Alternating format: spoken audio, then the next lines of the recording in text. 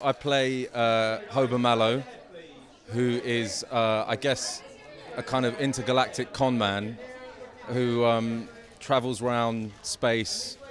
conning people really, and he sort of gets drawn into the story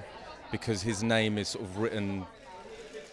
by Harry Seldon as being an integral part of the solution to the second crisis, and so he reluctantly becomes involved.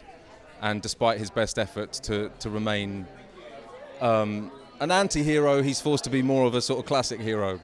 For a long time, I think the books were sort of considered unmakeable. They're just so vast and expansive in their kind of scope and storytelling that I think David is the first person to really go, we can do this now. There's a way to make this, and I think that's really exciting. David Gore is like, he just runs a really tight ship, and he puts a lot of